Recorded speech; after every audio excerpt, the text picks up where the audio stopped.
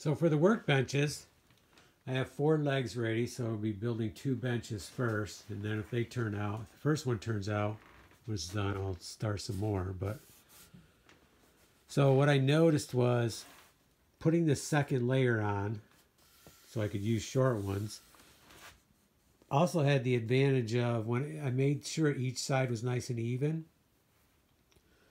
So on the first 2 screws, things were pretty square, but not really good. And then when I put the third one in, after everything was done, I put the third one in and it straightened it out even better. So that was real good. I decided to put on the top and bottom the second layer, because that way when I'm screwing in the top, if I screw it in from the top side, then I have more to screw to. Plus it just looks a little bit better, looks a little solider. So this one's ready for the cross supports. So we'll be working on that next. I have to go through and do the top and bottom on these, the second layer.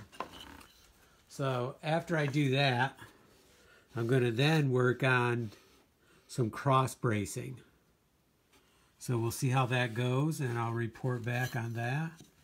But I think the trick will be when I put the first, I think I'm going to have to dry lay them first, because screwing this one in right here, it's probably not going to be enough room for my drill bit, but maybe it is.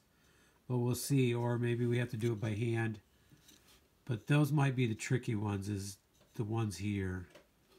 But we'll see how it goes and I'll let you know. But they're coming together. They feel pretty solid, and that's without the bracing in. And I did get more lumber ready right here, and I'm going to bring some more because it's going to take a lot. By the time I do the tops and everything, it's going to be a bunch.